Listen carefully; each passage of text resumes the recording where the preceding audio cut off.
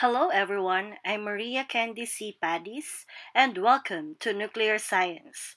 Our topic for today is all about thermodynamics. Thermodynamics is the branch of physics that deals with the relationships between heat and other forms of energy. In particular, it describes how thermal energy is converted to and from other forms of energy and how it affects matter. Let us define some terms that we will use in thermodynamics. Heat is a kind of energy which is transferred from one system to another due to temperature difference. System. Heat flows into or out of, and work is being done on or by it. A system is the collection of objects or particles which we focus on while everything else is the surroundings. Temperature.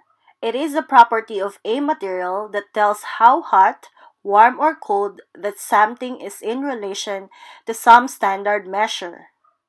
Also, temperature is related to the speed at which atoms and molecules in a substance are moving. The higher an object temperature, the faster its atoms or molecules move. Heat is transferred between system and its surroundings because of temperature difference.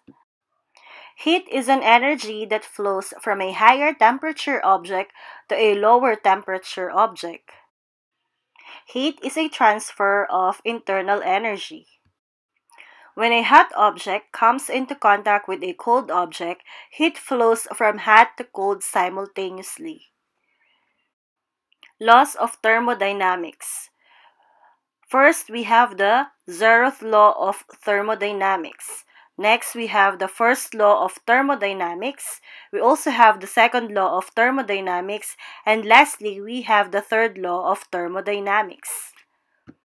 Let's discuss them one by one. So the first law is the zeroth law of thermodynamics. Zeroth law of thermodynamics. If object A is in thermal equilibrium with object B, and object B is in thermal equilibrium with object C, then A and C are in thermal equilibrium with each other. So what does it mean? If A is equals to B and B is equals to C, then A is equal to C. So what is thermal equilibrium? So two systems in thermal contact are in thermal equilibrium if they have zero net heat flow between them, since they are of the same temperature. Come and join me. Let's do an experiment. For the zeroth law of thermodynamics experiment, we need the following materials. First is we have the basin. We also need 2 beakers, 3 thermometers, ice, some tap water, and some hot water. Okay, for the procedure, we need to put the tap water on the basin. After that, we need to put the crushed ice on one of the beaker. And you can also put some water in it so that it will be a cold water.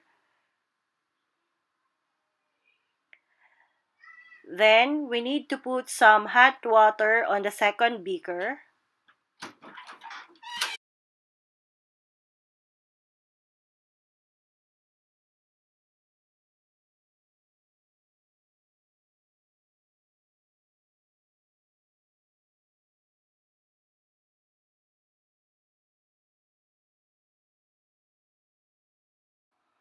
For the procedure, you need to measure the temperature of the beaker with cold water, which will be our object A, and the beaker with the hot water, which will be our object C, and the basin with tap water, which will be our object B.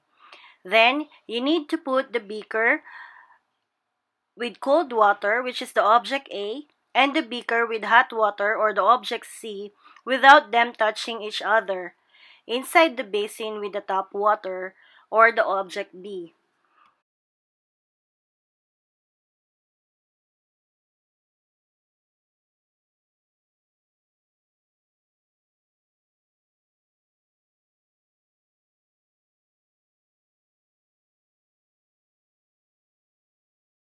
So the initial readings that I've got is from the beaker with cold water, which is the object A, it is 0 degrees Celsius.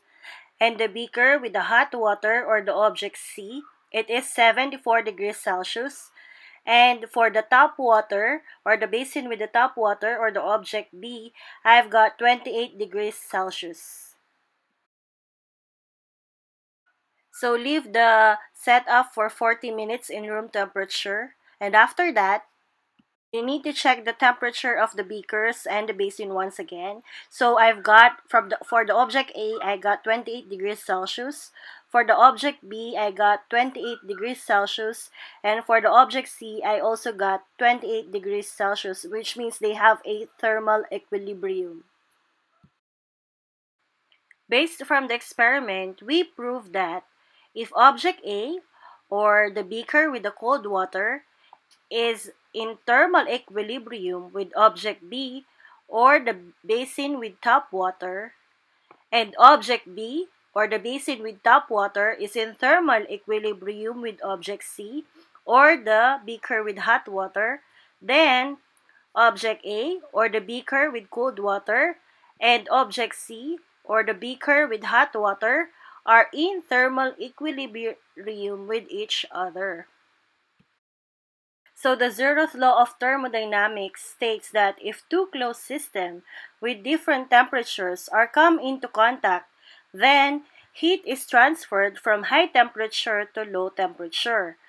It is also the basis for temperature measurement of a body or object. So the zeroth law of thermodynamics is the law that they use for designing the thermometer.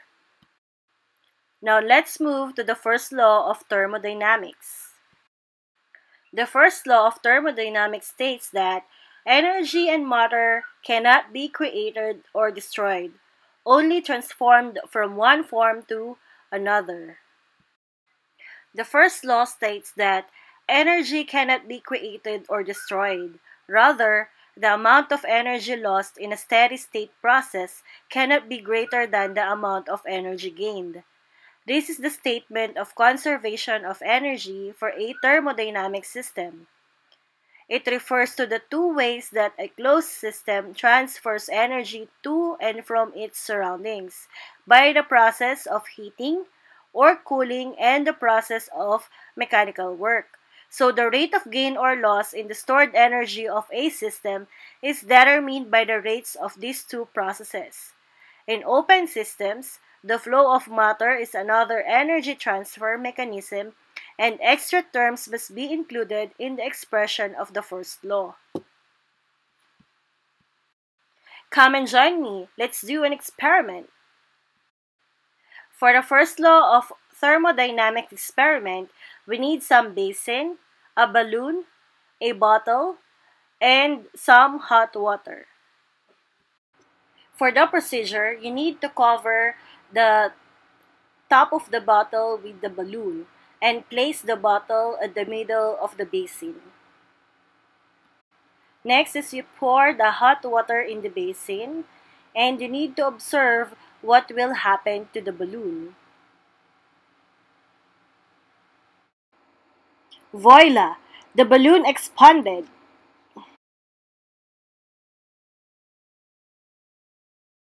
Let us all remember, before the system managed to transform the heat input into work, it is stored inside the system as internal energy. Based from the experiment from the first law of thermodynamics, we can say that change in internal energy is equal to heat given to system and the work done by system. So the system there is the air inside the bottle and balloon, and the surrounding or the hot water has higher temperature. So we can say that heat is equals to positive VE or the heat flow into the system, while work is negative VE or work done by the system. So let's move to the second law of thermodynamics. Second law of thermodynamics states that in natural thermodynamic process, the sum of the entropies of the interacting thermodynamic systems never decreases. Let's do some experiment. The materials needed for the second law of thermodynamics experiment are, so we have the pitcher with water. We need 2 balloons, a candle, a matchstick, and a balloon pump. For the procedure, we need to pump 1 balloon with air. And for the second balloon, we need to put some water in it.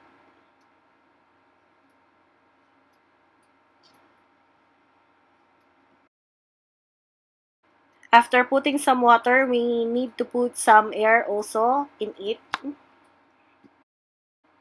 Then we need to light up the candle and try the first experiment with the balloon.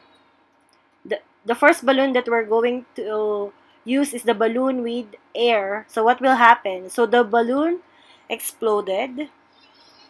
And for the second balloon with water, so we put the balloon with water on the top of the candle and let's see what will happen.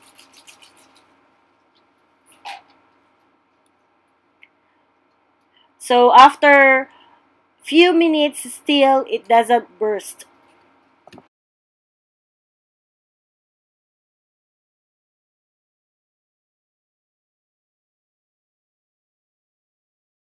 Based from the experiment, when we place the balloon on the flame, the energy is transferred from the candle to the balloon in the form of heat. Heat flow will generate entropy. So heat flow is equals to entropy. So why does the first balloon blow up?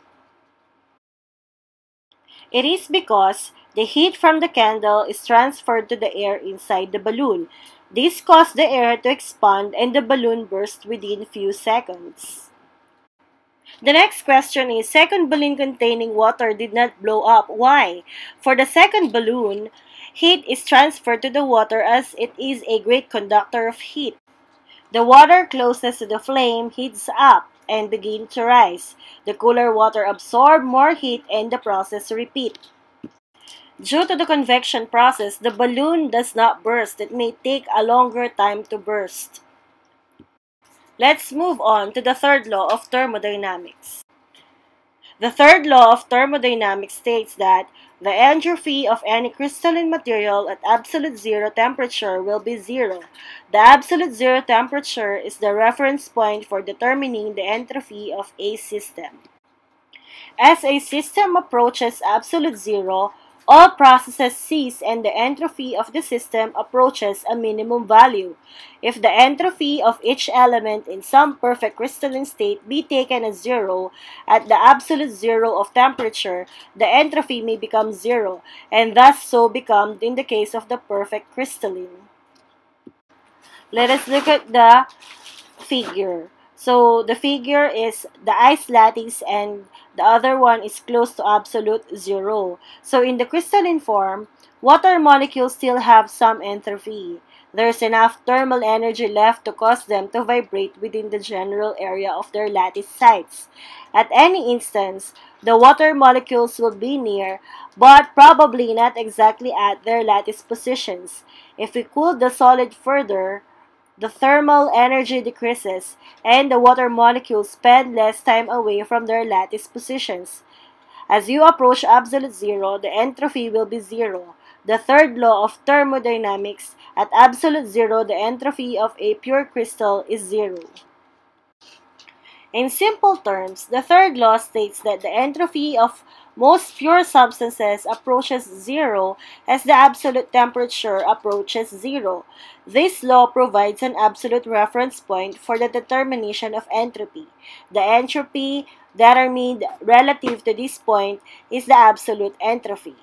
Another application of the third law is with respect to the magnetic moments of a material. Paramagnetic materials, or moments random, will order as T approaches 0 Kelvin.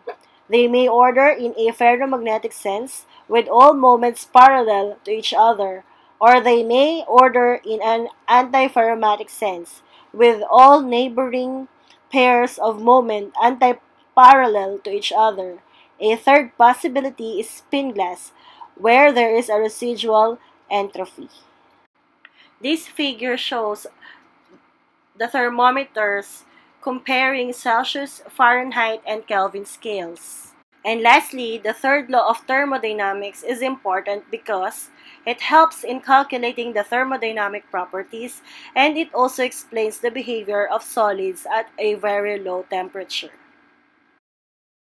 So that's it. Hope you enjoyed watching or you learned something from this video.